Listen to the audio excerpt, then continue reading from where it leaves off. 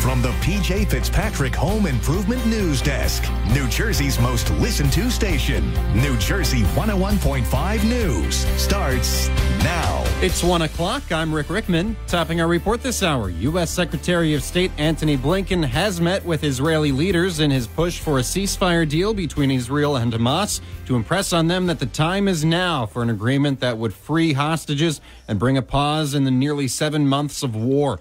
He said that Hamas would bear the blame for any failure to achieve a deal. A truce could avert an Israeli incursion into the southern Gaza city of Rafah, where hundreds of thousands of Palestinians are sheltering. Blinken on Wednesday also told families of hostages held in Gaza that Hamas needs to say yes to the deal. The Biden administration plans to reclassify marijuana, easing restrictions nationwide. The interim rule would soon reclassify the drug to a less stringent category that includes Tylenol and steroids. That will be the first time since the Controlled Substances Act was enacted more than 50 years ago. During a State of the Union address, Biden said no one should be jailed for using or possessing marijuana. I'm Lisa Taylor. 9 New Jersey residents have been charged in a massive grandparent scam that grabbed millions from elderly victims.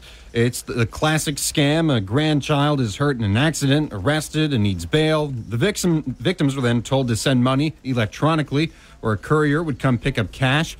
Other suspects from New York and the Dominican Republic were named in a federal indictment. The arrests come the same day the FBI reported a huge rise in scams targeting older Americans, with bad actors taking more than $3.4 billion.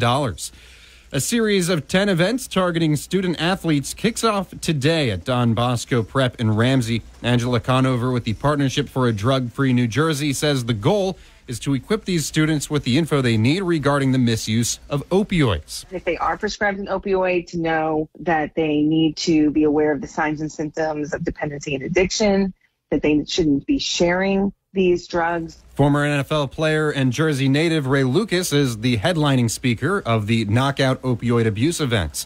Download our free app and sign up for breaking news, weather, and traffic alerts sent to your phone. Customize it for your neighborhood and stay informed with New Jersey 101.5. How many days of dry do we get? Chief Meteorologist Dan Zero's complete forecast is coming up. New Jersey Fast Traffic in 1 minute. New Jersey 101.5 instant weather. The rest of today will stay completely dry tomorrow and Friday, too. We've got partial sunshine heading into this afternoon. Inland high temperatures reaching into the 70s. Very nice. Little cooler along the coast as a sea breeze kicks in only in the 60s. Fog and low clouds are possibilities tonight. It'll feel comfortably cool, lows in the mid-50s. And tomorrow looks fantastic. Nice and warm, staying dry. A mix of sun and clouds and high temperatures around 80. Friday, though, clouds return and temperatures are crashing. We're turning cooler.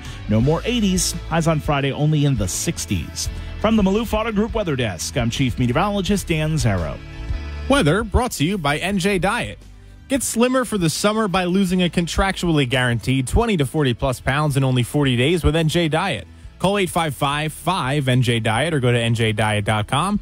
Get ready for summer with njdiet.com.